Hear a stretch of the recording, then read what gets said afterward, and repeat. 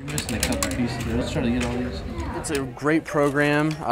It gives kids a chance to, you know, kind of talk out some of their issues or have a positive older role model, because some of these kids don't have that luxury or that, you know, that sort of support system.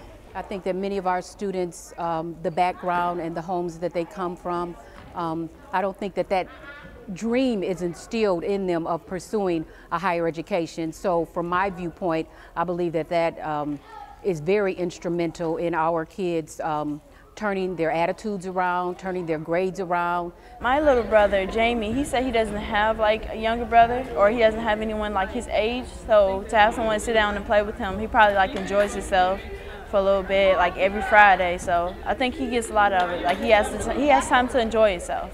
We usually play some games. He likes card games. We play Uno every now and then. He's really good. He usually beats me. Another point that I want to talk about is the benefit that the students from UIS get from being a mentor as well. And I know that all the students here are not education majors, but it may also inspire some of the UIS students to be education majors as well. So while our students impact from that relationship, I think it greatly impacts the students from UIS and their aspirations as well. I like hanging out with John. We've been together, like I said, for a year. He's been my only mentee, or only little, so I just like coming here, hanging out with him. He seems to have a real good time, and when he has fun, I have fun. You actually spending time with them, getting to know them and caring about what they want and what they, you know, just lending an ear to someone.